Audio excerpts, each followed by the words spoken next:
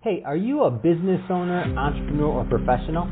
If so, we want you to apply to be a featured guest on our show. My name is Adam Torres, and I host the Mission Matters series of podcasts. I've recorded over 3,000 episodes, and we are just getting started. How do you know if you'd be a good guest to be on the show? Well, only one way to find out, and that's to apply, but I'm going to let you in on a little secret. We want guests that have a story to tell, guests with a brand, a product, or a service that can benefit my audience of listeners. If this sounds like you, go to missionmatters.com and click on Be Our Guest to apply. I'd love to talk to you and get to know more about your story. Again, head on over to missionmatters.com and click on Be Our Guest to apply. All right, now let's get into the show. Hey, I'd like to welcome you to another episode of the Mission Matters Business Podcast, your source for all things business. My name is Adam Torres. You can follow me on Instagram at AskAdamTorres to keep up with my book releases, book tour schedule, signings, all that other good stuff. Always love to connect with you there. And as always, if you'd like to apply to become a co-author of one of my upcoming books, just head on over to the website, missionmatters.com, and click on Become an Author to apply. All right, so today I have Chrystina Nguyen on the line, and she's a business development lead over at Rhythmic Technologies. Chrystina, welcome to the show. Hi there, Adam. Thank you so much for having me. It's been quite an awesome day, and I can't wait to end it with you today. All right, so I'm excited about today's topic. This is an interesting one, and over 3,000 episodes I've done, I don't think anybody's addressed this yet, so kudos on finding a new topic, number one, and I want to know how to do this too. So we're going to talk about keeping your sanity while networking, and for everybody that's listening to this, I know we've all at one point or another lost our sanity while being out there networking, so I'm excited to get your tips, Chrystina. But before we do that, let's go a little bit further into what you're doing over at Rhythmic Technologies. Tell us a little bit more about the company, please. Sure. So Rhythmic Technologies, we were founded about 13 years ago, and we originally could be considered a traditional MSP, but the last few years we switched focus. We definitely focus more on the AWS, Amazon Web Services side of the world. You can consider us an infrastructure as a service type of company where we help develop and provide the infrastructure for engineers and developers to, let's say, crush the market or experiment without risk and be able to get those really awesome apps that we're all so used to using. That's awesome. And at the end of this, I'm going to give you an opportunity to leave a website or so if somebody wants to follow up, but I want to make sure that the right people follow up with you. What's the right type of fit or client to typically work with Rhythmic Technologies, whether it's size of company, industry, or any of the above? So we actually just went over these conversations pretty recently with my company, and what we're finding is pretty much anybody running AWS. Now, that's probably bad juju to say anybody, but typically it's those who have really complicated systems, have a pretty established developer team. Company size really doesn't matter for us. Location doesn't matter for us. As long as they're working on something really cool and complicated, the more complicated, the better. And Amazon Web Services makes a good client for us to talk to. No, that's awesome. And I think it's a great transition. So let's switch it up. I do want to get into today's topic. So keeping your sanity while networking. So for anybody that's ever been out there networking or doing business development or anything like that, is not easy to do. I know I can speak for myself. I've personally lost my sanity more than once in my business development endeavors in the past, and I'm possibly in the future. I'm going to listen. I'm taking notes on your tips today. So where do you want to start with this conversation? Because I think it's a great topic.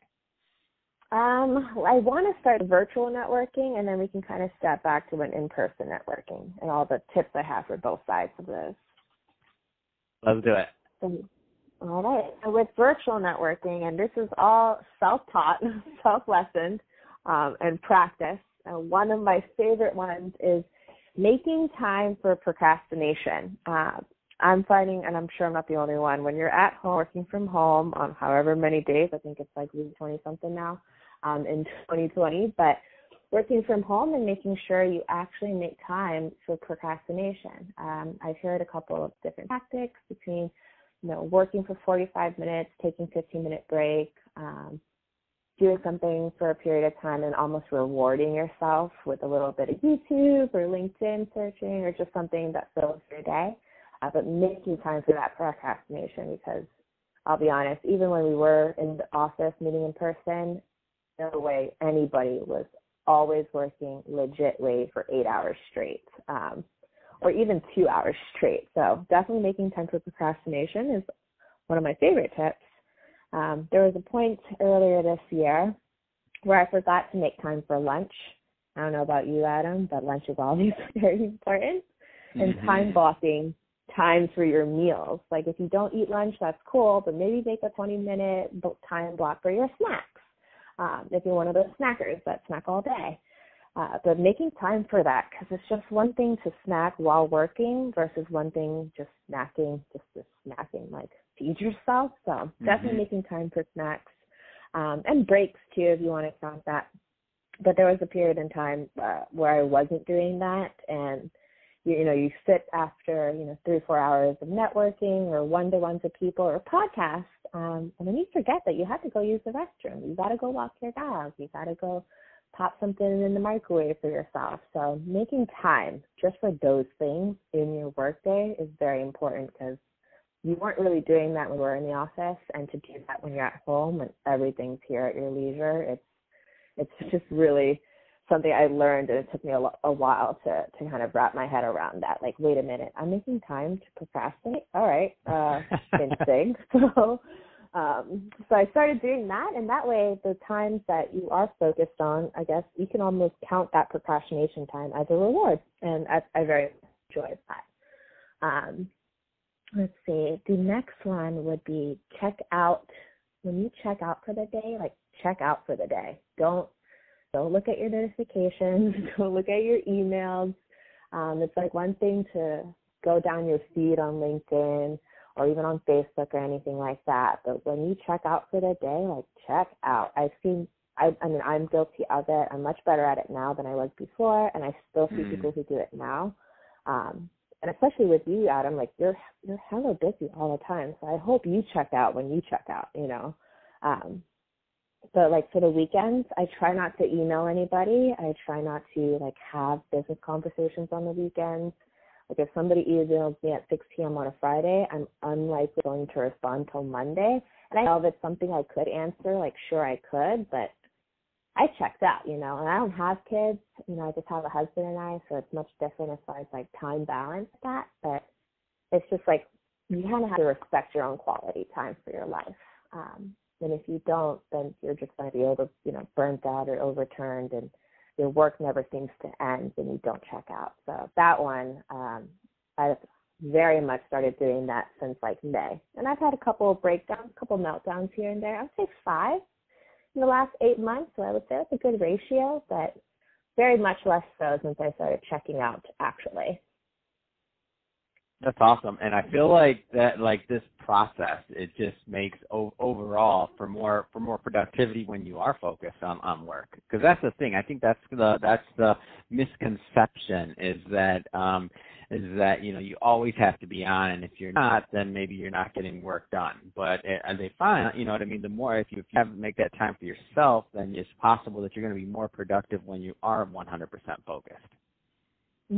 Absolutely, definitely. And it's the whole virtual world, like my world was kind of turned upside down because I was very much a heavy networker in person and learning these lessons of just self-care. And when I say like self-care, like if you want to take those procrastination moments and just put lotion on your face, like do that and take your time and enjoy that. If you want to just like, I don't know, file your nails or just walk your dog or say hi to the kids, your wife, or have a phone call with an old friend, like there are just so many little things that I find so much more rewarding to my time when I'm like, all right, cool, I just busted my butt for 45 minutes writing a bunch of emails, and now I'm going to go put lotion on my face. And it just feels so much more better. And like that self-care is just much more important now than I ever thought it would be. Because like before, like, all right, cool, I could put lotion on my face, but it was like, all right, let me get out the door and go to this next networking event. And now it's like, all right, cool, I can't wait for those 15 minutes, right? And just not be working and enjoy myself. So I recommend for anybody to find any reason that you could go for it, like do it. And so I want to, whatever it is. So I want to get, I know that you also, and these are all great tips, but I do want to also talk a little bit more. I know that I see here that you're working on a charity initiative. So tell us a little bit more about that. Sure. So with the Times, we wanted to work with a local company here in Virginia, and it's JK Community Farms, where they provide back chemical-free and organic foods to needy families. And we started this initiative to not just ask for $1 or, have individuals just donate, but to also get companies to take the pledge, essentially, so that they match their employees in what they have raised.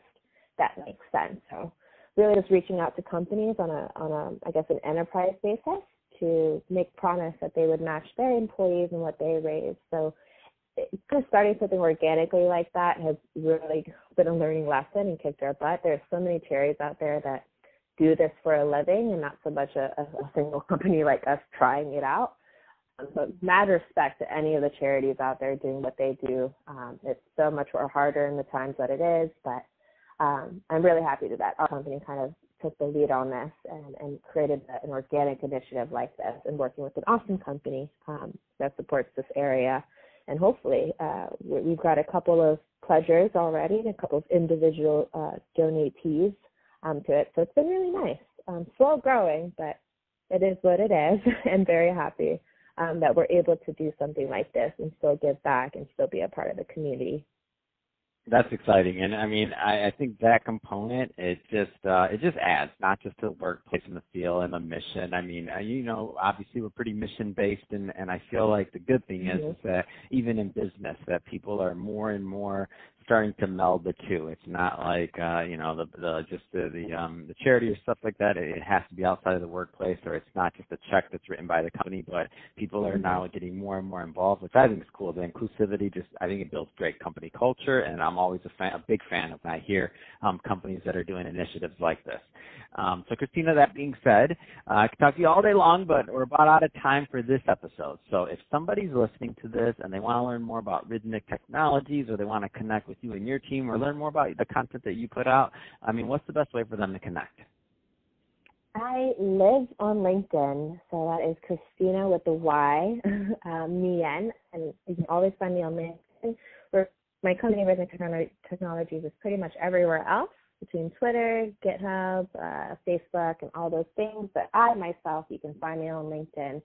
And happy to talk about any of this, if any of this interested you, any about the networking side stuff I do. Always happy to chat. And I'm a sucker for conversation, Adam, so you're absolutely right. I could probably talk to you for hours. Fantastic. Well, Chrystina, it's been awesome having you on the phone today. Appreciate all the work you're doing and your company. And to the audience, as always, thank you for tuning in. Hope you got a lot of value out of this. If you did, don't forget to subscribe to the podcast, leave a review on the Apple iTunes Store. And if you're watching this on our YouTube channel, Mission Matters Business, definitely give us a subscribe there, but also leave us some comments on the video. Love to know what kind of projects and things that you're working on. And Chrystina, thanks again for coming on the show. Thank you, Adam. Have a great day, everyone.